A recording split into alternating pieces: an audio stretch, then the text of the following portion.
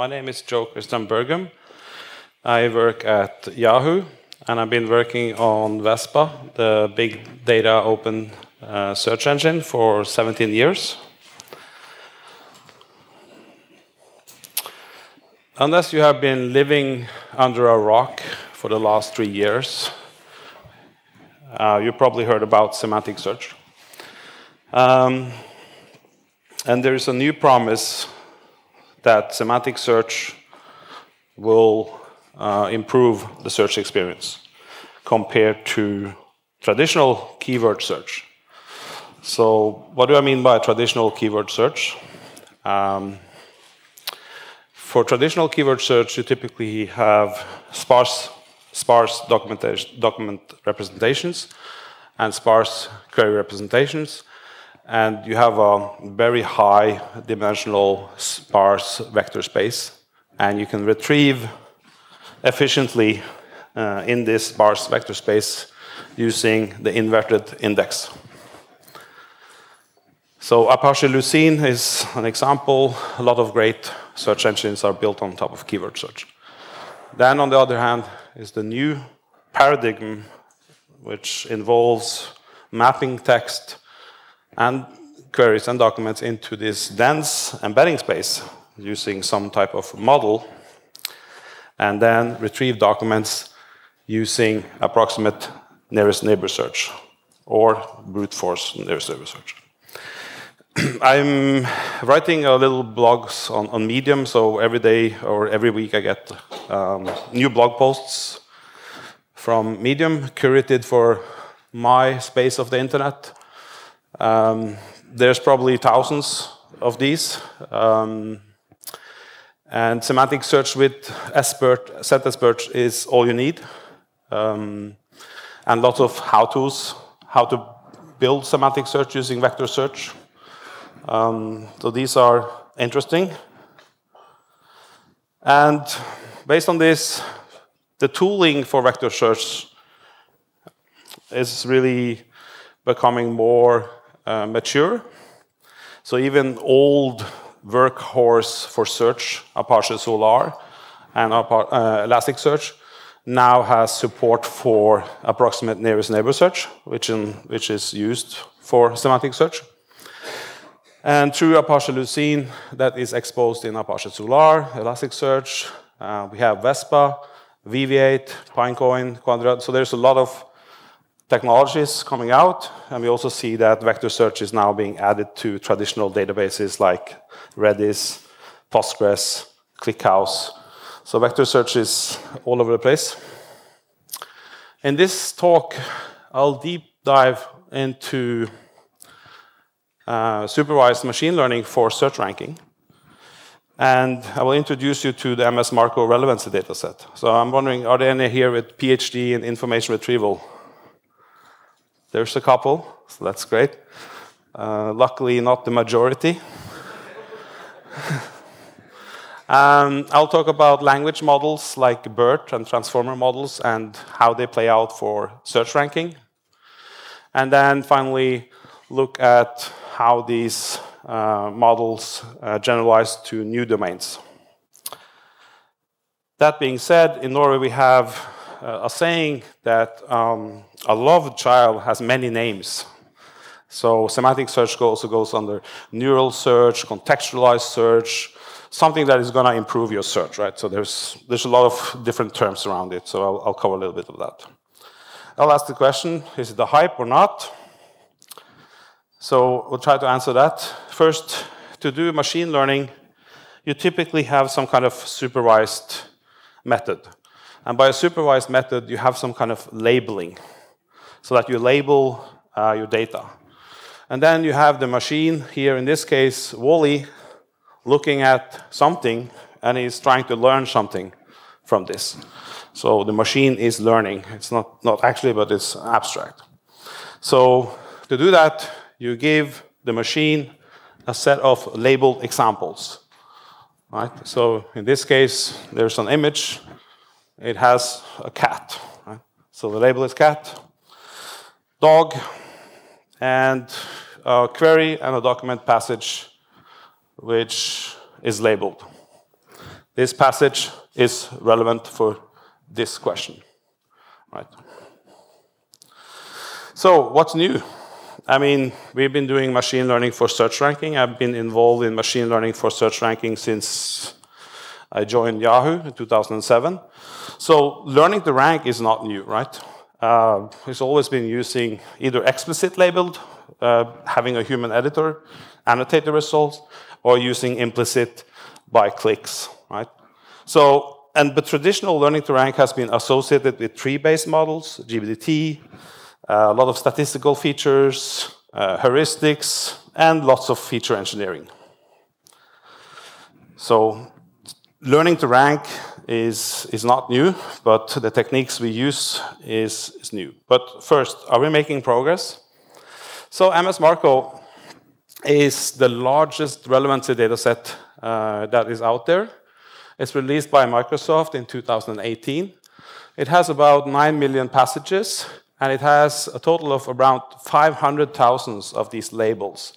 So query, document is relevant. And these are queries and passages that are sampled from Bing, which is the Microsoft web search engine, and there's a split between train data, development data, and test. And using this data set, we can reason about a ranking method. Does it work or does it not work? We can train models based on the train split to train our machine to do ranking, and then we can evaluate on the test set, and we can benchmark it. Microsoft has these labels for the test set, so you can submit the ranking run, and then they evaluate. And then you have a leaderboard. And the official metric is mean reciprocal rank. Sounds scary, but it's really easy. So if you retrieve the relevant document at position 1, you get a reciprocal rank score of 1, 0.5, 0.3. So it's a precision-oriented metric, how well you're going to place that relevant document and put it into the ranking list. And when you have a large set of queries, so the test set is about 3,600 queries, you can basically compare different ranking strategies. Here, on this data set, so using Apache Lucene 8, which is using unsupervised BM25. So BM25 is a text matching ranking feature, which simply looks at how many times the term occurs in the document, what's the IDF, and so on. So but it's completely unsupervised. It hasn't used the training data in MS Marco, right? But using a method that is trained using machine learning with the training data and then applying it to the test data, that method is much better, right? It's not a big surprise, but and this gives researchers ability to kind of test different methods for how to train models, which are the models that work best, and which are the models that doesn't really work well.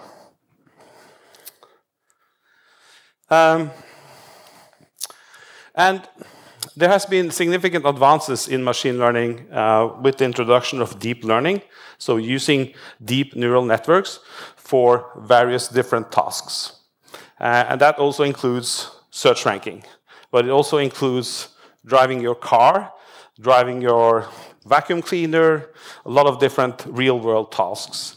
And the breakthrough was, especially around image data and computer vision, was that they realized that label data is sparse. It's very difficult to get good quality label data, just like the MS Marco datasets, right?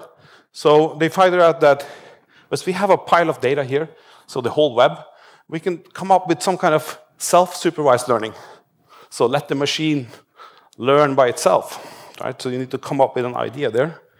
Then you come up with the model, which has been tuned on this task, and then you apply some task-specific label data. And then you fine-tune it, and they find that by doing this, you don't need that many label data, right? So it's a way of scaling machine learning, and we see this in computer vision, and we also see it in text. So the basic idea is that you're doing some pre-training, like here, standing on a snowboard, and then it has some transfer capabilities to a different task. Right?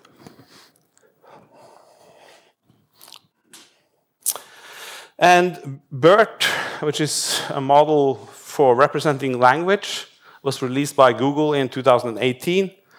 And it made it to mainstream news because they said that, hey, we have improved on so many different tasks related to text, and we are using it for search ranking, for example, right? And everybody was like, oh, Google is using this new technique for ranking. I was like, it's called BERT.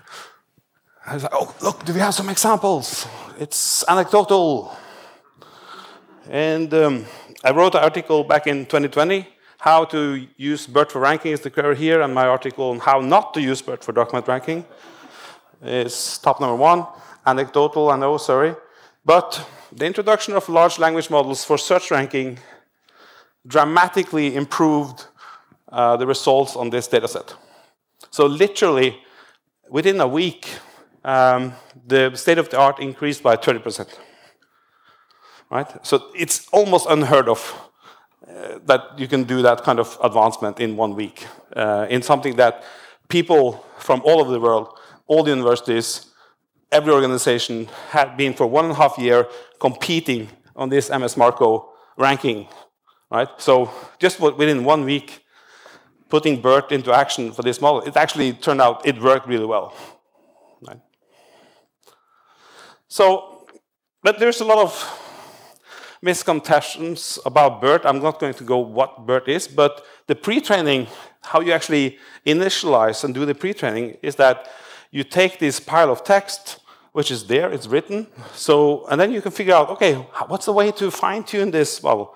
And they figure out, okay, they do some masked language model, meaning that they will randomize, take out the token out of the text, and then have the model predict what should the word be. Right? So it's a very smart way of kind of pre-training the model to understand itself. And demystified, I like to treat it as a kind of closed box thing that needs a vocabulary because it's operating on a fixed vocabulary, and it's a deep neural network architecture. I don't care that much about how things are interacted in this neural network, and it's differentiable, so you can train it. And it has a different number of parameters. But the thing is that in order to shine on a specific task, and ranking is no different, you need to have this kind of fine-tuning. So you have the pre-trained model. The pre-trained model is just trained on masked language modeling. It's not been trained for search ranking, right? So you need to give him some examples. And when you give him some examples, you end up with a model which is tuned. It's fine-tuned, right? And for search ranking, dominantly, you have labeled data through query and relevant document, like in MS Marco example. And there are 2 primary methods for doing or for using language models for ranking. One is the vector search representation model, where you encode the query through the language model and the document through the language model, and then you learn representations so that relevant documents are close to the queries in the vector space, and irrelevant documents are far away in the vector space. So you use labeled data, and the great thing about this is that once you're done with your model, you can encode all the documents through this language model. You obtain a vector representation, put them into VV8, Vespa, Face, whatever, vector search library. Then you just need to encode the query, and then you can efficiently retrieve over this dense vector structure. The other model for using BERT or language models is a cross-encoder. But the cross-encoder does not have any way to kind of index the document representation. You need both the query and the document and input it to the model at the same time. Right? So there's no efficient way of indexing that. You need to put, here's the query, here's the document, how's the score? So generally, these methods work better. The cross-encoder method works better. It's more effective than the bi-encoder method. But the bi-encoder is typically what we read about in Medium posts, because it's cool. You represent it as a vector, and you vector search, and I mean, it's really a relaxed matching. It's really cool. While the cross-encoder, very expensive. Oh, you have to input 2 things. You might need GPU. But in general, it's more accurate than this way of doing it. So, the conclusion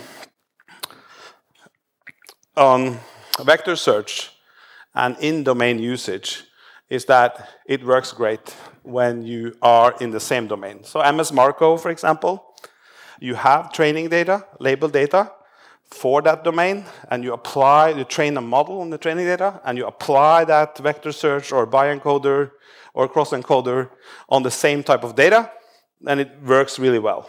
Right? So it's in domain, you train it, right? It's not a big surprise that machine learning works, but in domain it works. And then the question is, can neural search or semantic search replace keyword search out of domain? So to put things in context, on BM25, the sparse methods, when you're doing a search with that, right? You have those words. The user has typed some words, right? There might be a vocabulary mismatch, but the documents that contain those terms are retrieved, right? So it's relying on exact matches, and also it's not learned in any way. So BM25 has 2 parameters. You cannot use learning algorithm. It's not differentiable. You cannot really train, you can tune some parameters, but this only has 2 parameters, and it's largely unsupervised. So when we talk about zero-shot, we're talking about domain transfer capabilities. So, and the baseline is usually then BM25. So if you start up with a new corpus, you're building a new site search or something, and you start up with Apache Lucene, or you can use Vespa or any of these Apache Solr, and you can use BM25. That will give you a reasonable good baseline, right? Because you're setting up your site, it doesn't have any training data. It's very difficult to come up with a new model that is going to be. So it's a baseline. And what if we then take these ranking models, the AI-powered ranking models, that's been trained on this huge pile of ranking data from MS Marco. We take those models and we apply them to our domain. How does that work, right? So that's what's here, is that out of domain, okay, so let's see, how these models, do they generalize to a different data set? Is the ranking better than BM25? So to illustrate this, we can say we are learning to drive a car with deep learning, right? So we are learning using this in domain learning data. Okay, we're running test here, right? It probably works well. Then we try out of domain, and we're like, oh, it's like, ooh, trying to line the plane. It's like, it looks similar, but it's not really similar. So this is kind of out of domain usage of the model. So are we making progress on out of domain? Well, for dense models where you use vector search alone, big problem is that these models that have been trained on MS Marco, they don't generalize too well compared to completely unsupervised BM25, right? But these cross-encoder models, they often outperform BM25. They are more computationally expensive. But I think for dense, for example, I think BM25 I think is like 14 out of 18 datasets that is evaluated in BERT. BM25 actually beats most of these dense methods. But there's some hope. Niels Reimers of Sentence BERT has an interesting paper on doing as an in-domain adoption, so that you can, when you're using a dense model in an out-of-domain setting, that you can adopt that model, but then you need to take your corpus, and then you need to generate, using a generative model, questions. So you have a generative language model which, given a text passage, can suggest queries that are relevant for that passage. And you can use that to further tune the model for the out-of-domain usage. And in their paper, they say that, and the result shows that that improves the dense model alone. And this benchmark, we now see researchers across the industry and academia, they're shifting towards MS Markov focus in domain usage to how does these models work out of domain, right? Because it's potentially the next frontier of search that you can use vector search instead of inverted index. And for large-scale use cases, this has many benefits in terms of system performance, scalability, and so on. So there is no big, surprise that organizations that run search at scale and have a lot of training data, that they are going from the sparse inverted index into dense retrieval. So the question on, can this neural search or semantic search replace keyword search out of domain? Maybe. It depends on the data set. But we're going back to that. You're using data that's been trained out in domain, learning to drive the car, and then you try to use that model to fly the plane, right? It's understandable that it might have some problems, right? That you need some adoption, right? And that means that kind of the objective that was used on the training has been a little bit different from when you're applying the model. So, another takeaway is these Medium blog posts that will, and they go like this. Here's semantic search. It's going to improve your search experience. And this is how we do it. Then they pull a pre-trained language model from Hugging Face, which has been fucking trained on masked language model, right? It hasn't been trained for retrieval. It hasn't been trained for text ranking. And then they run the query and the documents through that model. And they get a representation. It's a vector representation. It's cool, right? And then they search, and then you have an anecdotal query example. These methods do not work, right? They are at the bottom at the MS Markov. It's next to random ranking, right? So if there's one takeaway from this talk, that's the one. Don't use a model that is trained on driving a car for flying a plane. It's different, right? So if it's BERT, it doesn't necessarily that it will work for search. You need to in-domain adaptation, right? So don't use.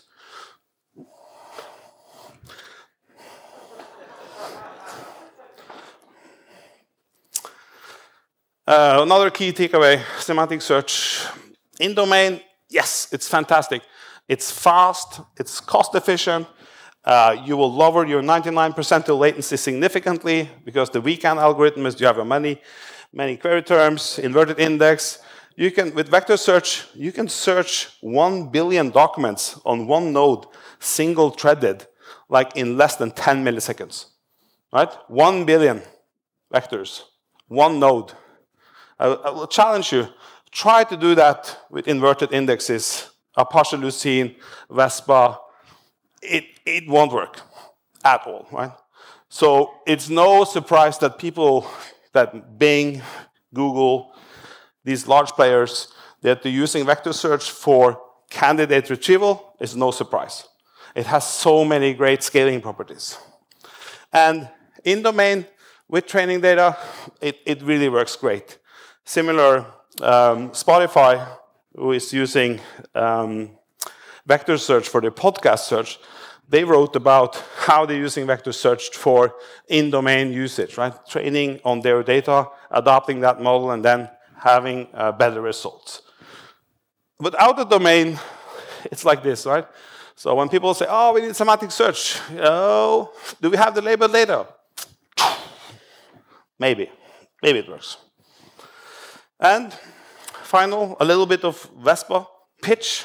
I talked a lot about technologies now and so on. And typically, when I talked about customers that want to explore these new frontiers of search, their architecture diagram becomes a little bit like this. There's document storage, there's some vector search library, there's some inverted index, there's some GPT inference for re-ranking, There's a language modeling, BERT service, maybe in the cloud, very expensive. Embedding data search, like all these kinds of things, mixing and failure modes and PagerDuty and whatnot. Vespa replaces this in one single platform package where you can both do keyword search, vector search, you can do re-ranking, and you can also use DBT, the classic models for learning to rank, and combine all of this in one query, in one package. Yeah. So.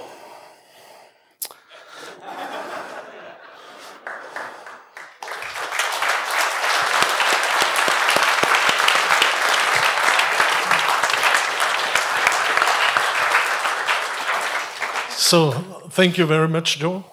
Now you have the chance to ask some questions. Yeah, and the thing is, please lift something, maybe your hand, and then I come by and bring the microphone because we are online. The people don't understand if you're asking in the room. Yeah, so you were the first, and you were the second. Okay, and I come over there.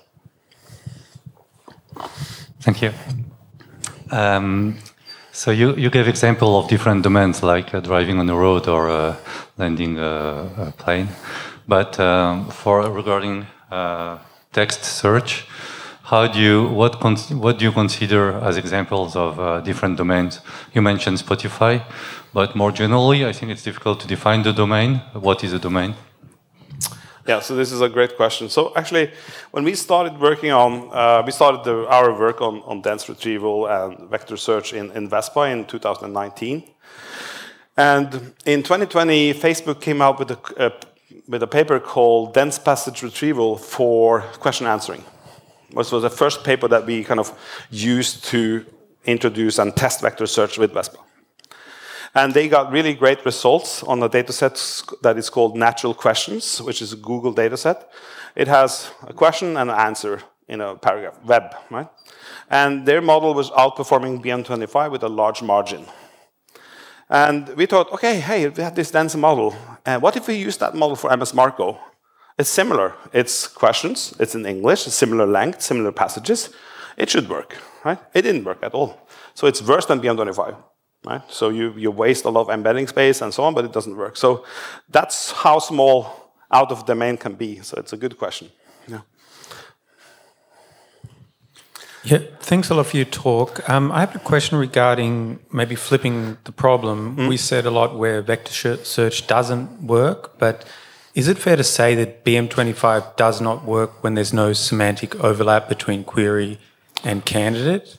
And that's maybe crossing over between what's a search and what's a recommendation model, but just interested to hear your thoughts on that. Yeah, so definitely BM25, so I hope that the takeaway is not that BM25 is a superior model for doing ranking, right? But it's a baseline. If you don't have any labeled data, using BM25 is usually a very good starting point. Right? If you're starting with, you don't have interaction data, you don't have any trained models, it's simple, there's great tooling support for it, so it's a great baseline. Right? I'm not saying that it's much better, but I think that in Lester's talk later today at 17:20 in the big hall, he will talk about hybrid search, that you combine semantic vector search with these keyword matches. And that's one of the unique capabilities of Vespa, is that you can combine these techniques in the same query, right? So one example I used to give is that it's really hard today to give Google a phrase query to say that, hey, I want exact this phrase, right? And it will go like semantic, this and that, you know. Really hard to find that phrase. And Vespa will allow you to, even if you're doing embedding retrieval, that you can have that phrase search capability, right? So that's what I'm seeing in more like in the industry, is that we don't need to throw away everything we learn about search, about phrase, about proximity. We don't need to throw that away, but semantic search, vector search gives you the possibility to deal with the vocabulary mismatch problem, right? So yeah, I hope that was. Hey Joe, Dmitry Gan here. I really enjoyed the talk, fantastic. Thank you. I also really enjoyed recording Vector podcast episode with you. Yeah. So if I'm a startup, I don't have clicks, so I cannot use learning to rank, right? So I'm tempted to try dense retrieval. Yeah. but I don't want to venture into vector database. I'm Right. a fan of vector databases, but what if not? There are methods like doc2query, right? Yep. So what's your opinion on that? Or any recommendation otherwise for startups? Right. So if I was a startup right now and I didn't have any interaction data and my domain was text data and independent of technology, what would probably work best out of domain without looking too much into it would be a simple BM25 based retrieval with a cross encoder for re-ranking. So that's one part. The other part, you mentioned a document to query model, so that's a model that I didn't cover here. That's also a neural network that is trained to predict a question for a passage. So they train a generative model. So given this, if you recall the passage about the US president and so on, it will generate a suggested query for that passage. Who is the president of the United States of America? Right? And that model can then use to augment the index to address the vocabulary mismatch problem. So that's also one of the models that have demonstrated rather strong out-of-domain performance. Yeah.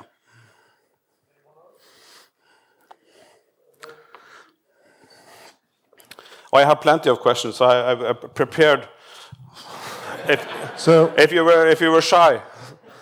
So towards the beginning of your talk, you compared base BM25 with well-tuned BM25, which presumably includes a variety of techniques with n-grams and all sorts of maybe synonym dictionaries, whatever. So the comparisons that are being made in the later part of the talk, it wasn't clear to me whether you were comparing against base BM25 or industrial strength BM25 plus all the other tricks we've learned over the past 40 years. Right. And of course, one legitimate goal might be if they're equal in performance, then clearly building synonym dictionaries and building in tricks and tuning and all that, if you can avoid that by using the vector technique, so much the better. So how does it stand? So it's a great question. So if you look at the first MS Marco, the passage ranking dataset, there you only have a text snippet, right, and a query. So you don't have this kind of title semantic matching, right? And the researchers have been working on this dataset for more than 1.5 years, right? And it still advances by 30%, right?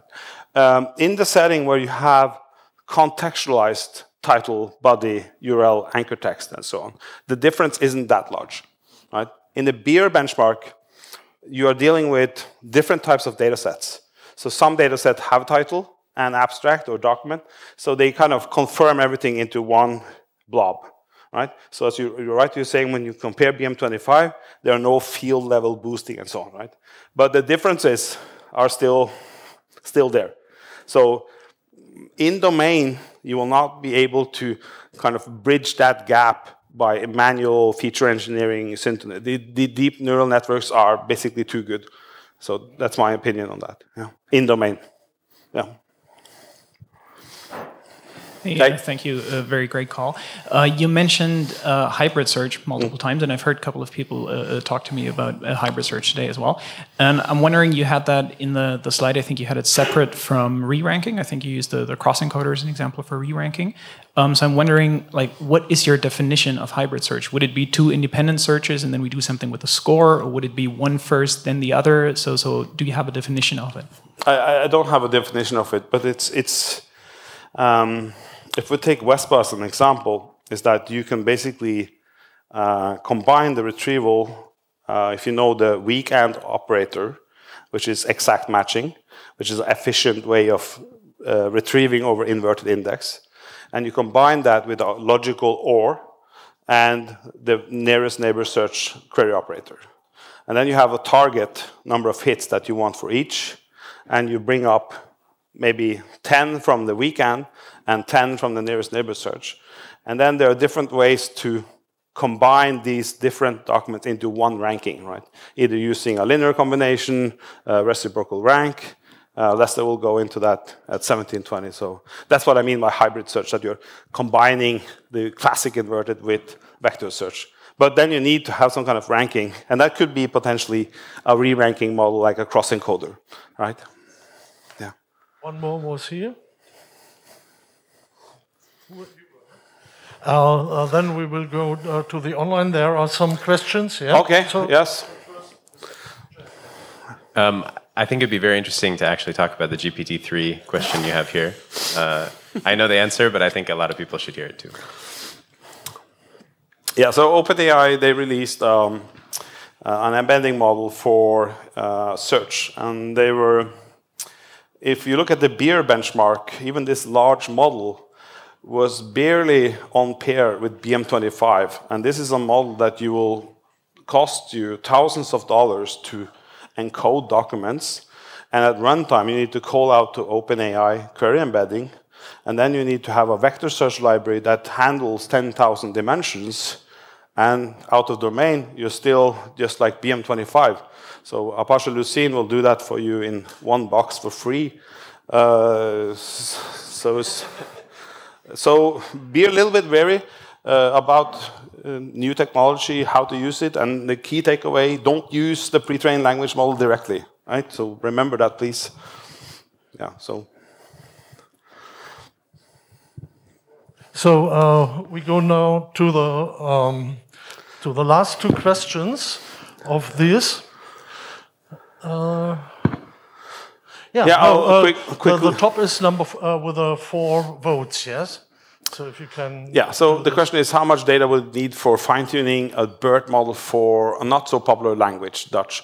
So I don't know the answer to that because that's in the pre-training part. I think there are Dutch pre-trained language models which are trained for mass language models. At least there are multi-model languages. And the good thing about pre-training is that Google, Facebook, Hugging Face, they've taken care of this for us. They've trained the model so we can use them. But don't use them directly for search ranking. You need to tune them, right? So I don't know the question. No, the answer to the first question. And what does it make a dataset good for dense retrieval? You basically need to evaluate, right? You need to test if you take that model, apply it to your domain, please check that the results are in line with your expectations. Don't expect them to suddenly be on pair with what we see on MS Marco. It's a different domain. When training a BERT model for dense retrieval, can I leave out the next sentence prediction task in pre-training? Yes, you can actually just use, but then you need more labeled examples. It will take longer time to train, but you could skip the pre-training and just have random initialized weights. So it's possible. If I understood correctly, MS Marco is mostly for asymmetric search. Does this also translate to symmetric search? I think the question here is that in terms of semantic similarity is that the document is longer than the query. I think that's what he meant by asymmetric search. So MS Marco is definitely asymmetric. And in terms of symmetric search, I think it's more about the semantic similarity. What we do know is that if you just train models for semantic similarity, looking this sentence is similar to this sentence, they're roughly equal length, those models does not work that well for search either. Because during search, you're seeing a lot of very hard negatives. You're seeing a lot of examples of documents that are not relevant. And it's very difficult to differentiate. And that's been the key for training dense retrieval models has been, how do you pick the negative examples? How do you pick those examples that are not relevant? So, thank you. Sadly, we have to finish it here because. But thank you, Joe. Thank you very much. Thank you for all the questions.